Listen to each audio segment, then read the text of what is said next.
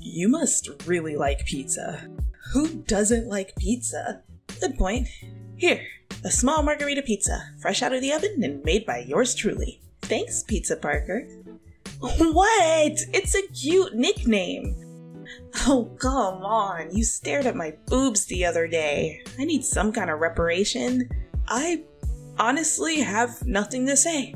Yasmin laughed and pulled out a small coin purse from the back pocket of her denim shorts. How much do I owe you today? He shifted the warm pizza box onto his left hand and fished out a crumpled receipt from his right jacket pocket. Payment in cash, right? Mm-hmm. One sec. She wandered back inside the apartment and searched for her money. So, are you officially my personal pizza delivery boy? She called out.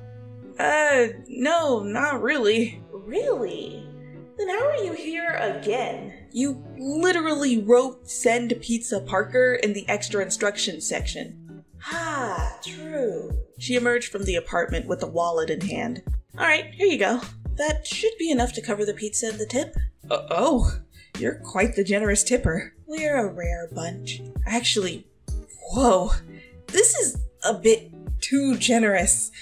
I don't think I can. You're a high school student working part-time for a pizza store. I doubt you're making anything lucrative from the gig.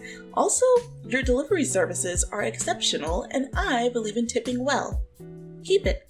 Wow, thanks. Wait, how do you know I'm a high school student?